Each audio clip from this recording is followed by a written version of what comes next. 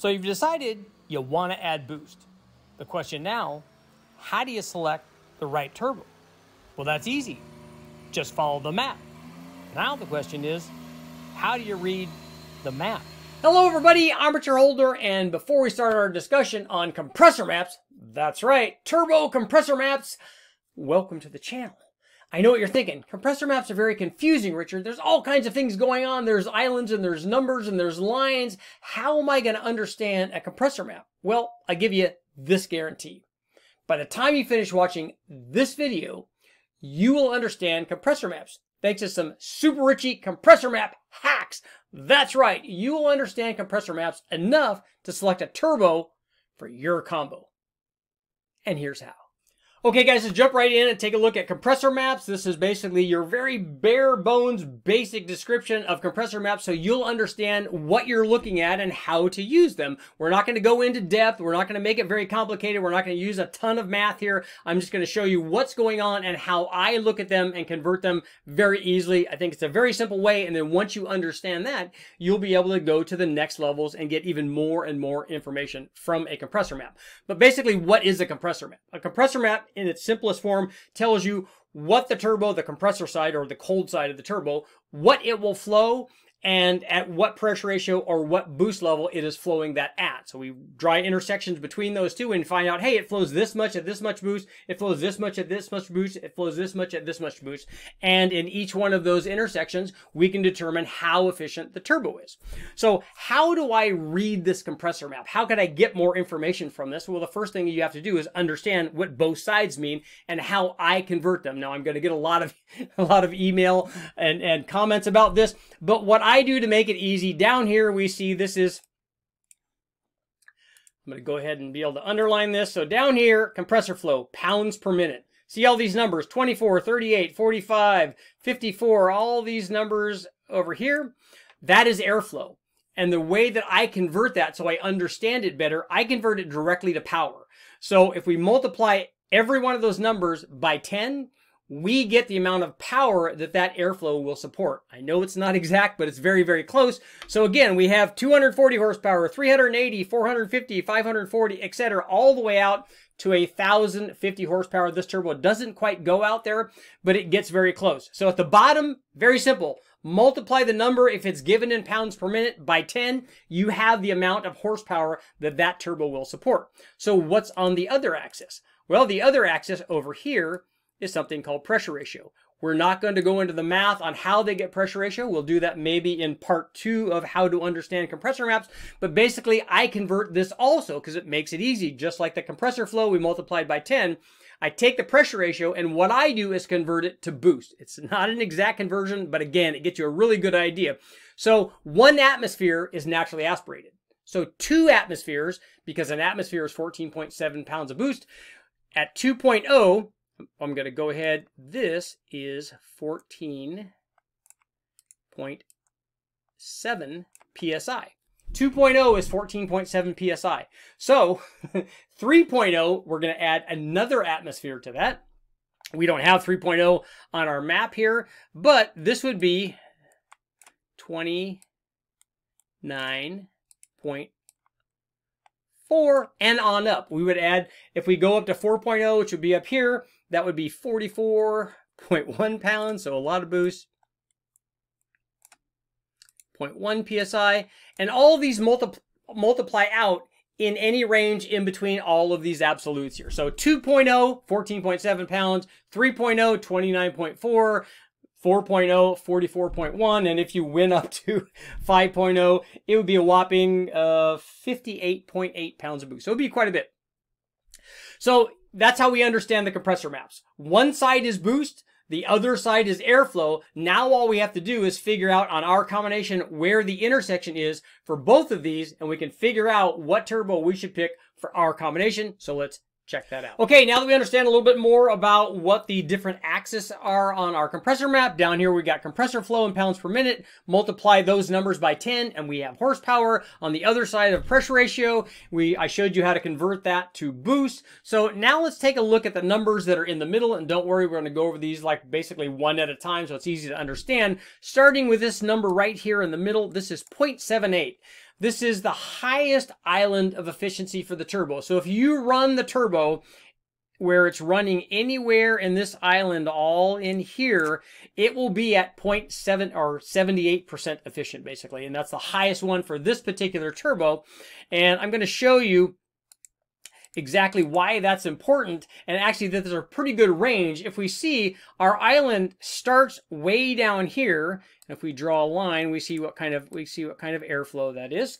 So that's about 41 pounds a minute, which is the equivalent of 410 horsepower, and that occurs at 0.8 or 1.8 pressure ratio, which is the equivalent of, this is 11.76 PSI. So from 410 horsepower at 11.76 PSI, we can get 78% efficient, and that goes all the way out to right here. We'll draw our line down as straight as we can. That's about 66 pounds a minute, which is the equivalent of 660 horsepower, and that occurs at a corresponding pressure ratio of 2.7, or if we look at it in terms of boost, this is about right here. This is about 25 PSI. All you have to do is multiply 1.7, and we subtract 1 from that. 1.7 times 14.7, that will give us a boost level. So you can see this turbo is 78% efficient from 410 horsepower at 11 3/4 pounds, all the way up to 660 horsepower at 25 PSI, meaning that you could run a lot of different combinations and still be in the island of maximum efficiency. If we go up here, we look at 0.76, it's slightly less efficient, but different combinations, 0.74, 0.72, all different levels of efficiency, but also different levels of airflow and boost. So you can run this at a bunch of different boost levels on a bunch of different combinations and hopefully be somewhere in this map. Now let's take a look at this line right here. This is the surge line, and I'm going to tell you why the surge line is so important. Okay guys, let's get into compressor surge. This is our surge line right here, and from there it goes all the way down. You can see starts here and goes all the way up. So what is compressor surge and why is it bad? Well, compressor surge, basically, if you look up the definition, aerodynamic instability or oscillation or even reverse flow, and it's bad because what happens is for sustained, like, aggressive surge, you can actually destroy the turbo. You can actually destroy the compressor wheel, which obviously is not good. And I'm going to show you how you get a turbo into surge and therefore how you would avoid it. And what the surge line is for me, just like I've kind of redefined the other areas, for me, the surge line shows why you don't run too small of a NA combination with too big of a turbo. A lot of guys will say, hey, look in the comments, Richard, I want to run like a 1-liter motor that makes 100 horsepower, but I want to put a 1,000 horsepower turbo on it because that way I can run from 100 to 1,000 and run it at any power level that I want. And I'm going to show you why that doesn't work. So if we take, this is a good example, and using extreme examples helps illustrate the point. So if we take our 100 horsepower motor, we know that if we have a 100 horsepower motor, and the patented Holdner power boost formula comes from what I've learned about Compressor Map. So what that formula says is that a naturally aspirated motor is running under 1 atmospheric pressure, is running under 14.7 pounds of atmospheric pressure. So we know that if we double that atmospheric pressure by running 14.7 pounds of boost on top of our NA motor, we can theoretically double the power output. And though there are reasons why that might not happen, you have to make sure that you have intercooling and good fuel and enough timing and all those things, but you can double the power output of your NA power of the NA power output of the motor you're starting with at 14.7 pounds of boost. So if we take our 100 horsepower motor and we run 14.7 pounds of boost, which would be our 2.0, we would be making 200 horsepower. So 200 horsepower is going to be, we're going to go ahead and unzoom that. 200 horsepower would be you know, somewhere right here. It would be outside the surge line. But this gets even worse. What if we wanted to make 300 horsepower with our 1 liter motor? Well, it would take another atmosphere. So we would have to be up near here in our pressure ratio. And our 300 horsepower at 3.0 pressure ratio, or basically 2 bar or 29.4 pounds of boost, would occur, and we were making 300 horsepower, we would be about right here. So if we see that, we are a long ways away from our surge line, which is right there, and we're a little bit right here. The problem with this is why we can't run this size, our 1,000 horsepower or near 1,000 horsepower turbo on our 100 horsepower NA motor, because we would be way into surge. Even if we were trying to run lots and lots of boost with it and make lots and lots of power, it just wouldn't work. What would happen is this turbo would go into surge and maybe catastrophically destroy itself. That's the surge line, and that's why it's very important to select the turbo, not just for the power output that you want to make, making sure that the turbo is big enough, but also make sure that it's not too big for your naturally aspirated combination. Okay guys, we've taken a look at what happens when we cross our surge line by trying to run too small of a motor and too big of a turbo. But what happens on the other end of the map? Like, what happens out here? What is the maximum flow for this turbo, and how much power can it support? Well, as luck would have it for the guys looking at turbos, most of the manufacturers that have compressor maps, they also list the maximum flow of the turbo in pounds per minute. They make it very easy for you. Hey, this thing flows 104 pounds per minute, and it'll support over 1,000 horsepower, let's say 1,040 if we use our multiplier. But it's very important to understand two things. One, the maximum flow rate and how much power you can make, but also what boost level does this occur at? So if we see our maximum flow, which is, I'm going to go ahead and get rid of myself here, but our maximum flow occurs like right in this area. So we'll say that this is, we'll draw our boost pressure line here. So this is 36.75 PSI. And I know what you're thinking. That's where we get our maximum flow. If we draw our line down right here of 100, let's say it's 104 pounds per minute. So let's say we've made 1,040 horsepower, but we have to do it, able to do it in order to make that power, we have to run 36.75 pounds of boost or somewhere near that. I know what you're thinking, Richard, this is a turbo. Why can't we just turn the boost up? You can. Let's say we turn the boost up to like 45 pounds, which is going to be our 4.1 number right here.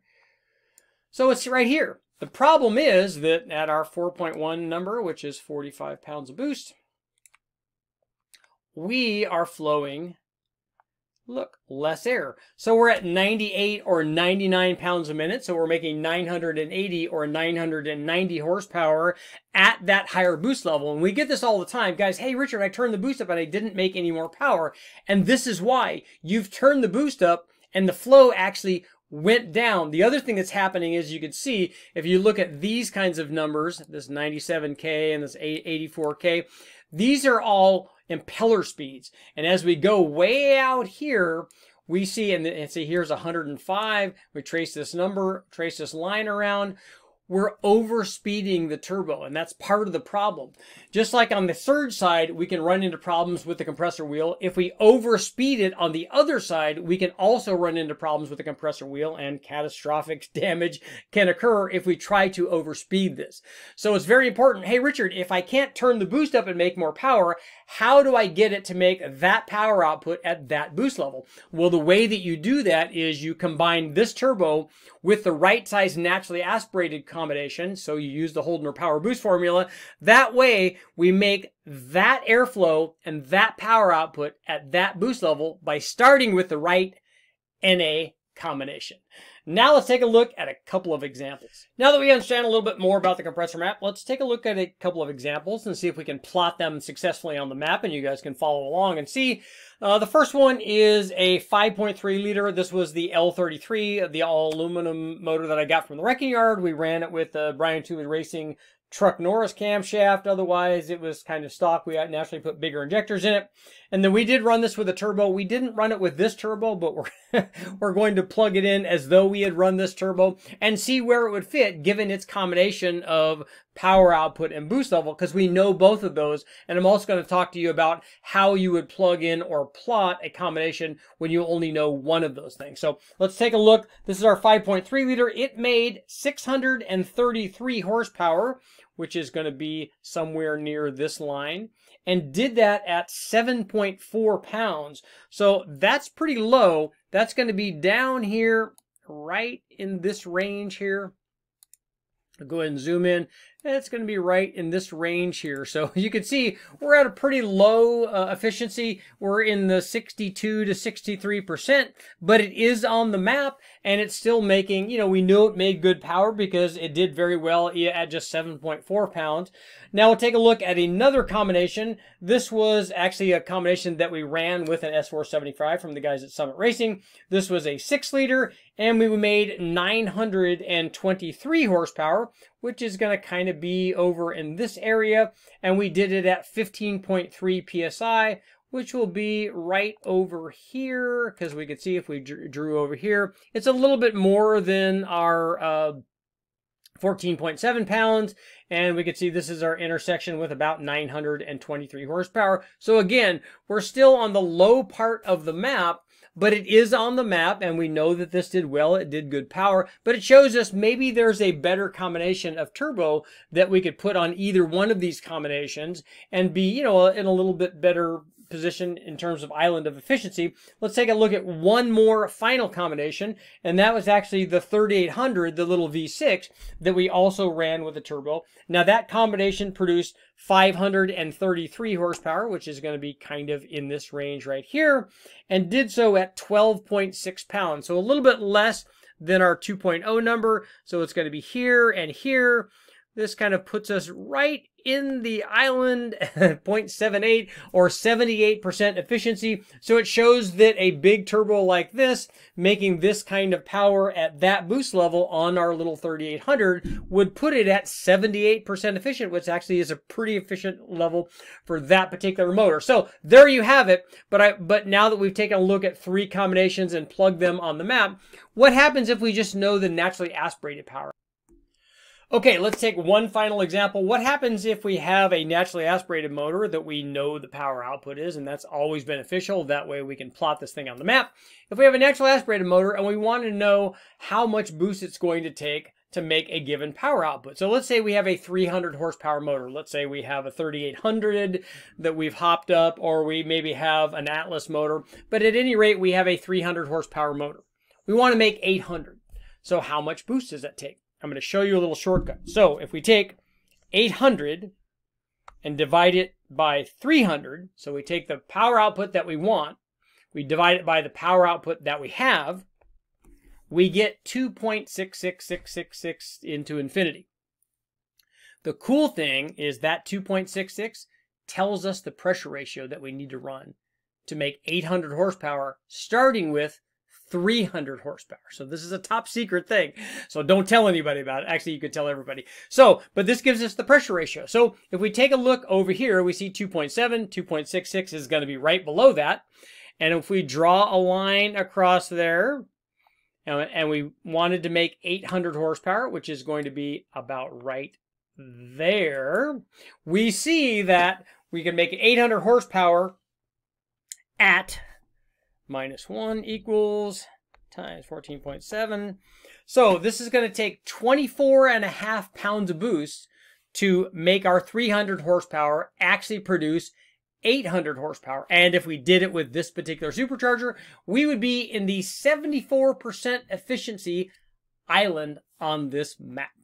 Hopefully this helps. Please make sure to comment, but please make sure like, share, subscribe, ring the bell, do all that stuff. But most importantly, leave comments. Let me know if you have questions. Are there other things that I need to cover on Compressor Maps?